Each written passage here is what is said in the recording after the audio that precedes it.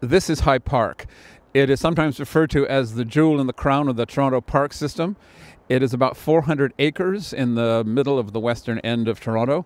It's been a park for about 200 years. It's been used for both natural area management and for a whole range of other activities, even right from the very beginning.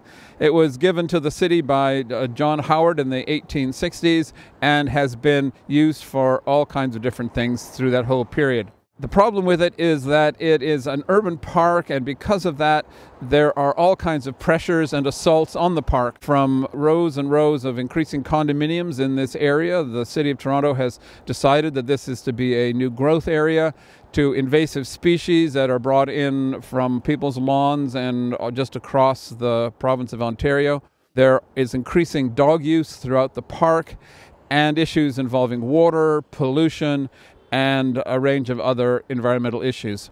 So in this series, I'm going to be looking at each of these individual issues to give you some insight into the assaults on the park and the issues that the park and parks management has to handle. Hi, Mr. Mayor. John. And your affiliation? Programs Director at the High Park Nature Centre. And what does that mean that you have to do?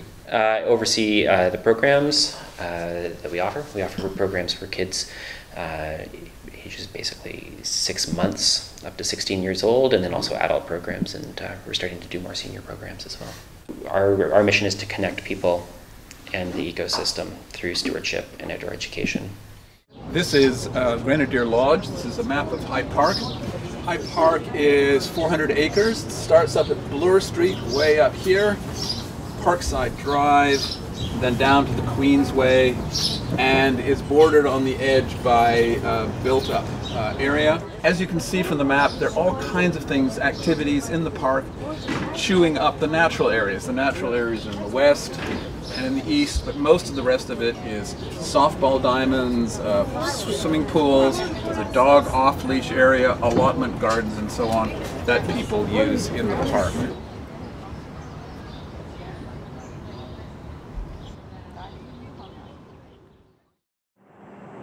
One of the great problems in High Park is invasive species. They come from gardens in other parts of the city. Some people actually come and deliberately plant things in the park for their own purposes. But mostly it's coming from the natural areas, and these are species that are coming from all over the world. The thing about invasive species is because they have no natural enemies in the local area, they can proliferate. Here we have the famous dog strangling vine. There's oriental bittersweet and other invasive species. To get rid of it, you got to pull it out, but I got some of the root. But with most invasive species like dog strangling vine, you actually have to get some chemicals in, which is another whole issue, environmental issue. On the other side of the road, there is goldenrod, which has become mostly naturalized in the city. There is jewelweed and a whole range of other species that have come into the park and that are slowly but surely either strangling or becoming naturalized, and it's just part of the dynamic ecology of a park like High Park. It requires an immense amount of work by the High Park staff to try and keep these things under at least some margin of control. I used to vilify the plant itself, but it's just doing what it does really, really well. We do a lot of invasive species removal with the teens and the high school students, and there's just tons in High Park, and they're moving. I've seen lists, botanical inventories going back to the 1800s, and Steve Varga is a biologist, a botanist at the Ministry of Natural Resources, and he's done a more recent inventory, and you can see the difference of the plants that were here and are no longer exist, and there's so many on that list that are either rare or non-existent in High Park anymore. And I think these are native species mostly? Native species mostly, and there's just so many of them that are gone, and we don't see them.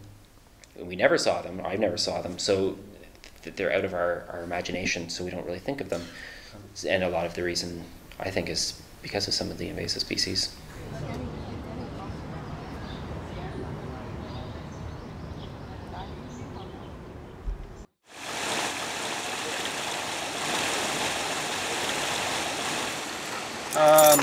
This dog is drinking polluted water, and people should not actually have their dogs drinking this water because it has all kinds of chemicals in it. There are areas of the park that are fenced, and there are other areas of the park they're called off-leash areas where the dogs can roam free. This is the entrance to the off-leash area for the dog park. But the off-leash area is a specific area that was instituted by the park some time ago, and it is the place where people gather with their dogs throughout the park. So it was supposed to be a solution to the dog population in the park, and all it's done is make the park even more dog-friendly and dog-useful. I speak as a dog owner. Dogs on leash and dogs that are under voice command, I mean, they really have a very small impact. But when we see so many dogs that are in the natural areas, it's a problem. There's trampling, there's stress on wildlife. I've seen so many dogs chasing animals, causing stress that way. There's also digging of holes. It seems like if a dog can smell a chipmunk underground or something, it'll start digging a hole. So you'll see these trails, and then along the side, you'll see a dog that digs a hole, sometimes 3 feet deep, down into the side of that trail, and then all of a sudden you have all that erosion. If that's on a little hillside, then that starts to erode really quickly.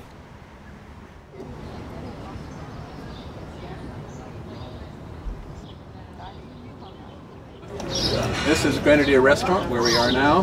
This is the Hillside Gardens, which is kind of ornamental area. Again, Grenadier Pond. This is Wendigo Creek that feeds into Grenadier Pond on the west side of the park. So the water, when it comes in, is not very clean.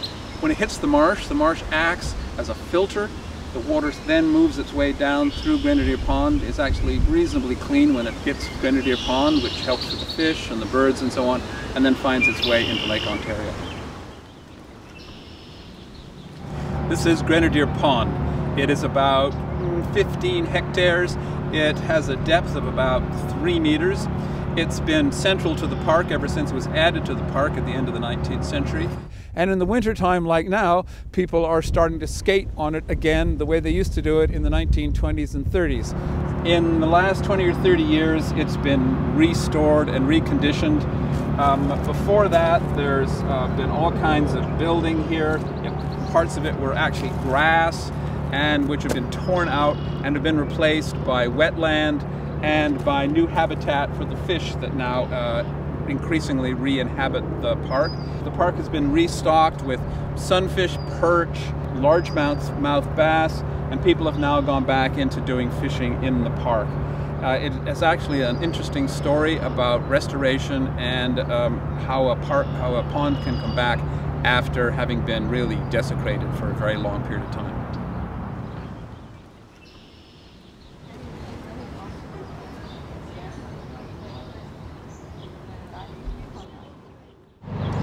Although High Park is 400 acres, only about 80 of the park's acreage is actually natural areas. As you can see here, a whole pile of the park is made up of lawned surfaces with hedges and with ornamental gardens. And whole areas of the park have been ornamentalized, and they were ornamentalized starting in the 1950s as a way of getting people more interested in the park as a place to come and visit. There was this idea that people just didn't want to go to a park just to look at the nature and the trees. Who would want to do that because it's so boring? So they had to put in all this ornamental gardens and so on. High Park has got within it a whole series of historic styles of gardens. Ornamental gardens, gardens with big images around them that people can see from higher up, and a Japanese garden. This is the Japanese garden, which is a very beautiful addition which was made during the 1950s and the 1960s.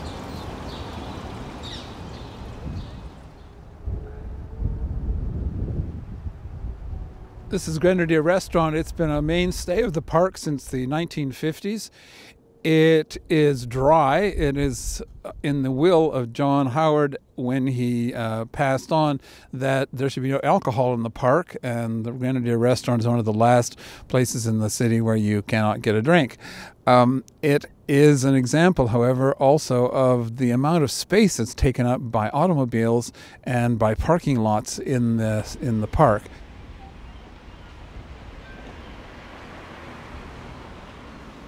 During the 1950s, the city government in Toronto decided that people were not using the park enough, They decided that most people were just not interested in nature, in the park as a park, so they plateaued off this whole area and they started putting in baseball diamonds, swimming pools, hockey, and a whole lot of the amenities that are now in the middle of the park. People come from all over the city to have barbecues, to have charity events, and all on this plateaued area.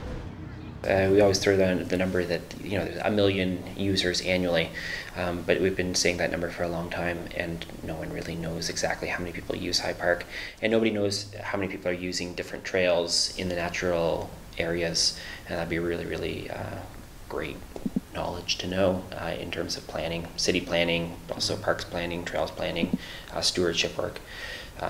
So yeah, anecdotally, we've noticed that use of the park has certainly increased. A lot of dogs that are off-leash and on-leash areas. I see foraging all throughout the year. All of the natural impacts of those actions. So there's erosion. We see a real spread of invasive species as well. The natural areas now are relegated to the west and the east slopes of the park, and most of the park that most people think about is the area that which I'm standing on now.